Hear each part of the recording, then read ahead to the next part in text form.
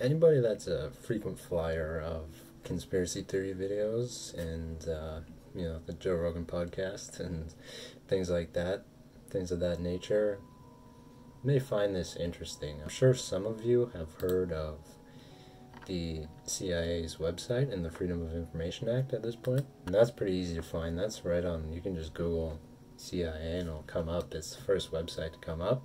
CIA.gov, and generally speaking, when it's .gov, it's a pretty legitimate site, meaning it's run by the government. If you go to their site, you can scroll down to the very bottom, down to resources here. You can see the Freedom of Information Act. So we can see once we click on that, it gives us a bit of a breakdown on kind of the existence of it, why it exists. There's a search bar. And what you can do with that search bar, you can look up anything that you want, anything that you please. Now, I saw an interesting comment on a YouTube video that told me to look up out-of-body experiences. I got other things relating to the establishment of human body sciences. Now, generally, when you think of that, you're probably thinking about kinesiology, physiology, these sorts of things. Of course, we're on the CIA's website. Located this 65-page document. Now, I'm sure there's many interesting documents on the CIA's website. In fact, I have no doubt about that. Kind of like a Google search bar for CIA documents. So this document, a breakdown on how it all started. They give an order of major events, policies based around the research, where it all started, and where they're at now. And this is a 65-page document, and yes, there's blacked out boxes here and there.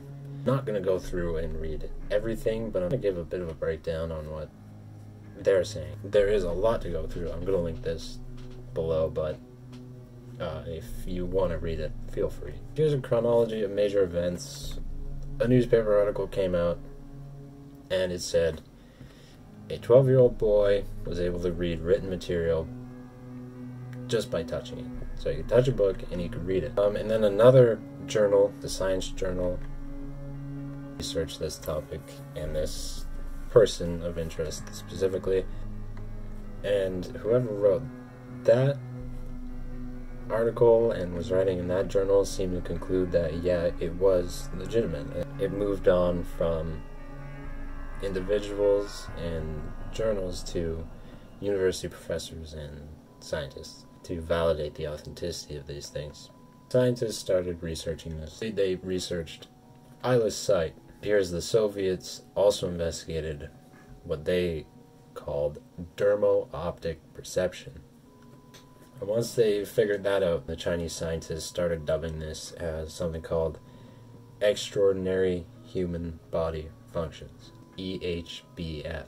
In the Western world, the scientists over here, the scientists and the researchers over here, we're calling it parapsychological or psychoenergetic studies. Theoretically, this would be a relatively rudimentary study due to the fact that it's from 1982, and so we have to bear that in mind when we're looking at this and kind of wonder, well, what's happening now, what's happening today? Soon after they started, they realized there was a lot of interest growing on this subject, and so they held a symposium, the first science symposium on the extraordinary function of the human body. It's held in Shanghai. Participants from over 20 colleges and research institutes were in attendance, along with 14 children purported to possess EHBF skills, which they demonstrated at the conference. As a result of these demonstrations, a number of observers returned to their institutes to set up research programs, and rigorous investigations began. The first presentation of this kind of research in anywhere outside of China, supposedly, was the 24th Annual Convention of the Parapsychological Association. This was held at Syracuse University in New York. Johns Hopkins University in Baltimore, Maryland, gave an overview of the results. In October 1981, the State Science Commission set up a special group to study EHBF phenomena. In 1982, the Chinese Academy of Sciences sponsored a public hearing.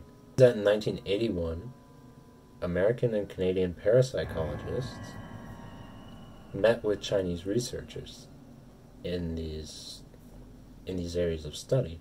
Here we have a timeline of the events that took place. This appears to be a list of the institutes that were working around this. Here we find some descriptions of the experiments that were taking place. Note some of the detectors that were used, such as X-ray, nuclear emulsion, and photographic film, photoelectric tubes, thermoluminescence, dosimeters, and biological detectors.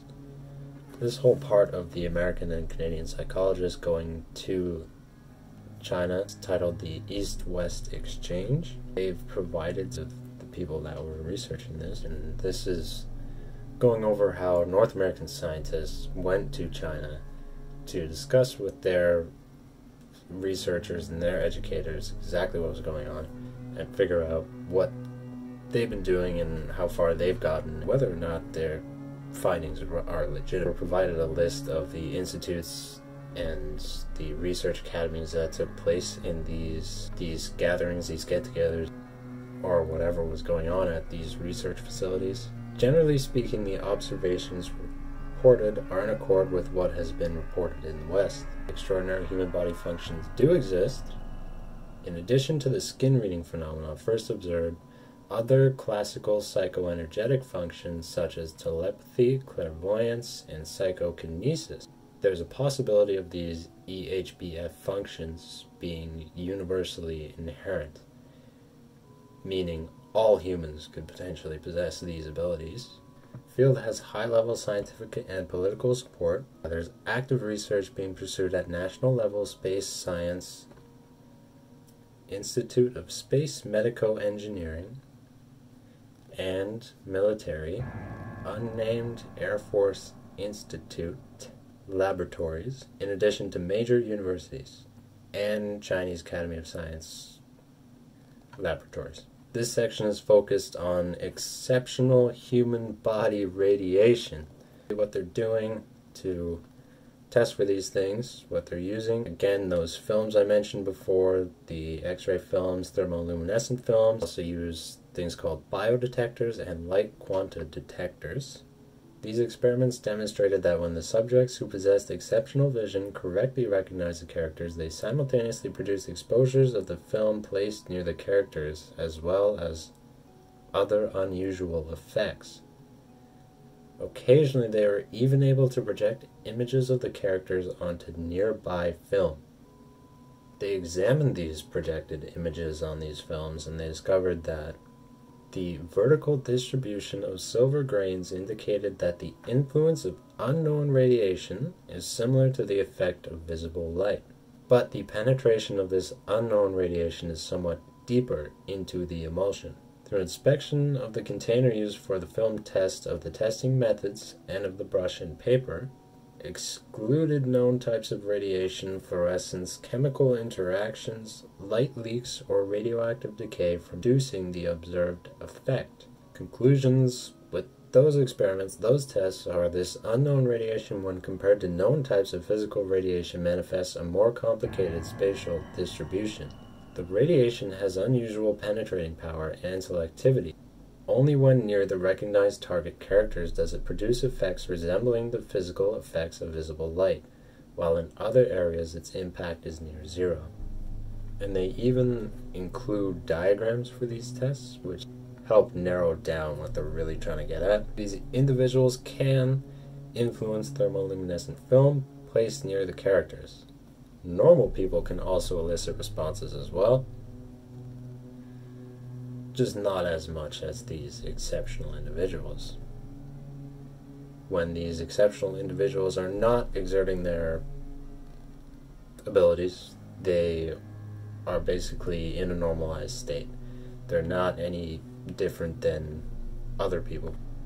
Exceptional vision individuals can emit a strong unknown radiation, and that normal people also emit this radiation, however, a much lower quantity of that. See what they've done with a biodetector, they go on to describe that. And again, the light quanta detectors, basically they emit an intense amount of energy that's similar to visible light, but not quite the same.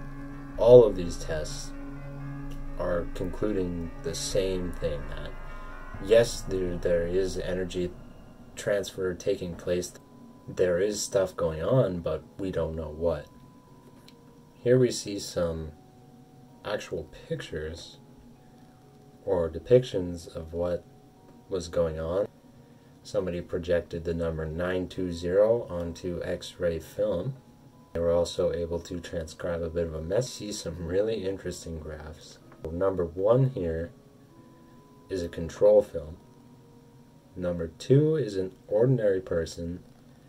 Number 3 is somebody with this ability during a normal conditioning. They're not exerting their abilities. Number 5 is where it gets super interesting. This exceptional vision person while exercising the ability. And we see that that is many times greater than either control or people not possessive of these abilities. Here it gives the experiment with the biodetector system. A is the control, B is the concentration of attention of one of these individuals, C is brain cell flashes, D is release, E would be the removal of the hand. And so it tapered off. I'm not sure exactly what they're measuring in that one. Second graph depicting the same thing. Here is the light quanta detector system, the design of that. And here is an impulse amplitude spectrum of unknown human body radiation. This final section is basically just an overview of everything. Possibly the weirdest part of this document. It's one of the conclusions. The test results are mutually confirmatory and supplement one another. The first steps have proven that in the natural world there exists an unknown radiation that is reciprocally connected with the life process. Compared with generally known physical radiation, this radiation has a more complex distribution in space and time. Probably my favorite blurb of this whole thing. So they go on to say, some researchers reported, apart from recognizing characters with the ear, the human body may possess many other extraordinary functions. Researchers have searched after and observed such functions as psychokinesis, teleportation, and the like.